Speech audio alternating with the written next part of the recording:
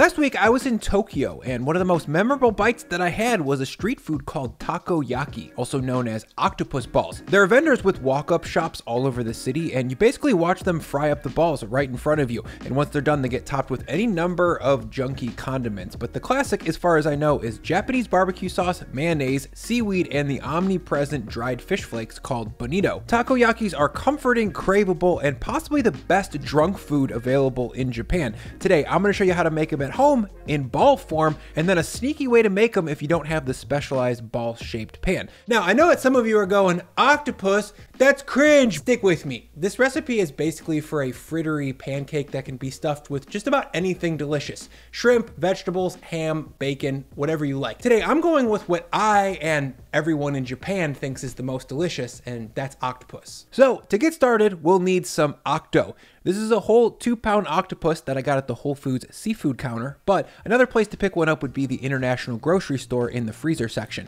If you don't want to cook your own octopus, by the way, I've got another option coming up for you later in the video. Now to cook this thing, I'm going to lower it into a large pot of very salty boiling water, like almost as salty as the ocean. Then I'll turn the heat down to medium-low and set a timer for 1 hour. Making octopus deliciously tender is actually really easy. It just takes a little bit of time. So I'll pop on a lid and check back halfway through. In the meantime, let's make the 2 condiments that we need to sauce these balls: homemade KEWPIE mayo and Japanese BBQ. First, we'll make the sweet, savory Japanese barbecue. For that, into a high-sided container, I'll combine 50 grams of oyster sauce, or hoisin would also be a good sub, then 50 grams of molasses, 5 grams of rice vinegar, 50 grams of ketchup, because it's not barbecue if it doesn't got no chup, then 5 grams of microplaned ginger, 1 gram of garlic powder, 1 gram of onion powder, 20 grams of water, 10 grams of soy sauce, and most importantly, 50 grams of worch.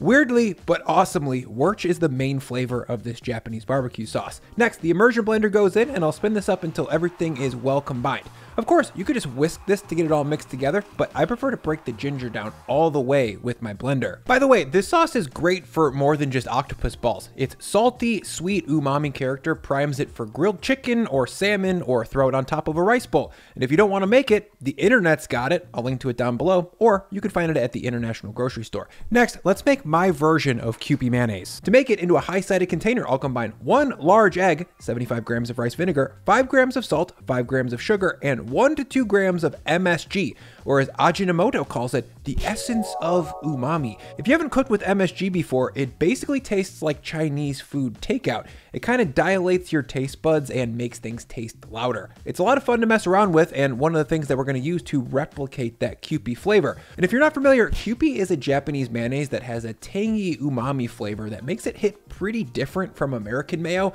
It's more tart, more creamy, and way more intense. Now to make this into mayonnaise, I'm going to spin up the base with my immersion blender, then grab 325 grams of a neutral oil. I'm using canola here, but light olive, sunflower, or avocado would also work. And I'm drizzling this oil in slowly to emulsify it with the egg. But don't go too slowly because that will whip air into the mixture, making it kind of unstable, and that could break it. So I'd say medium speed drizzle. And once you get to the top of a vessel this size, you'll need to stop, spin in the oil that's sitting on top, and then add the rest and spin again. If it gets too thick on top, you'll need to work the blender up and down to make sure the oil is getting evenly spread throughout. And there we go, my variation of KEWPIE. It's quite tart, it's creamy, and it tickles your tongue from that touch of MSG. But of course, if you don't want to make your own, you could doctor up some pre-made mayonnaise with some MSG, a little bit of rice vinegar, and a little bit of sugar.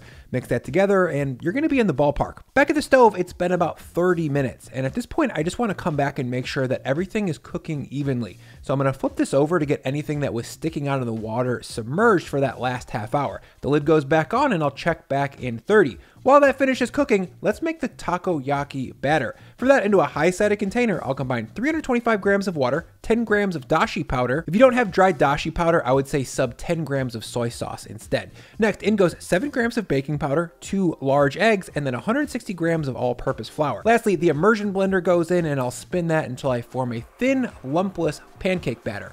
Of course, a whisk could also do this job. And once this batter is all mixed up, it's time to see if that octo is done cooking. The best way to do that is to put a cake tester through the tentacle. It should go in and out of the flesh with very little resistance. If yours is still rubbery here, just throw it back on the stove and boil it for another 15 to 20. Octopus is very hard to overcook.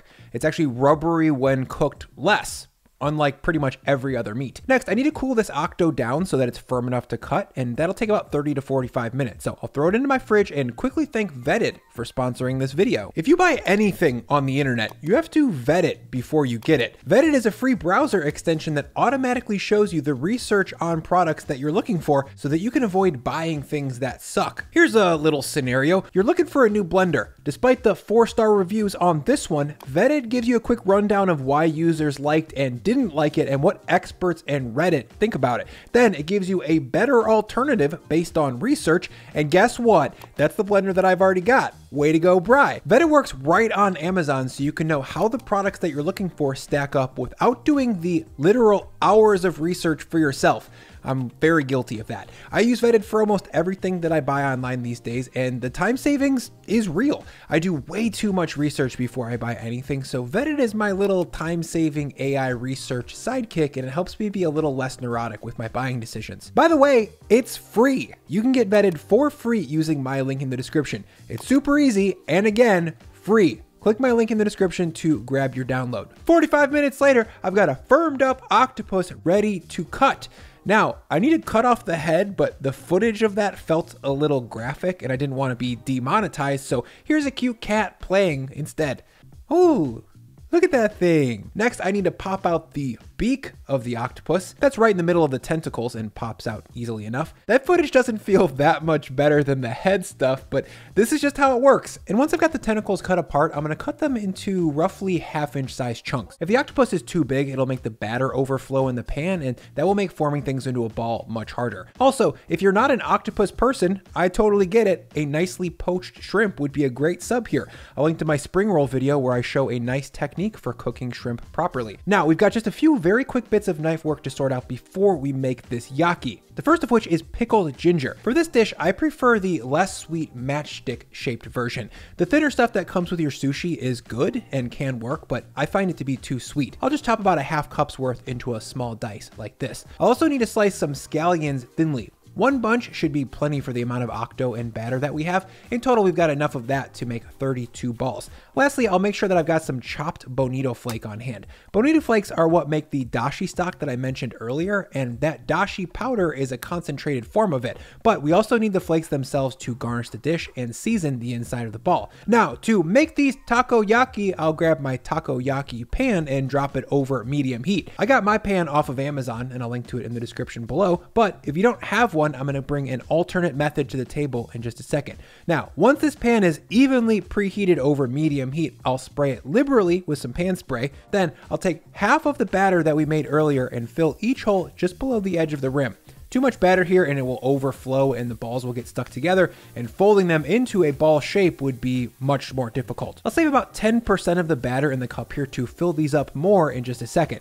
For now, I'll layer on the scallions, making sure to get 5 to 8 pieces per ball. Then pickled ginger, about 8 to 12 bits of ginger per ball is what I like. Then next, I'll sprinkle a few pinches of bonito flakes all over the place to bring some salty fishiness. And then finally, I'll drop 2 small chunks of octo or shrimp or ham or bacon, whatever you want, into each little bit of batter. Or if you don't want to cook your own octopus, you could buy something like these octopus style cooked squid slices. I've seen these at a few grocery stores around town, and it's a totally viable option. Plus, this way you don't have to cut off the head yourself or rip out a beak. And once I've got my fillings all laid out, I'm gonna cook this for about a minute to set the bottom side of the ball.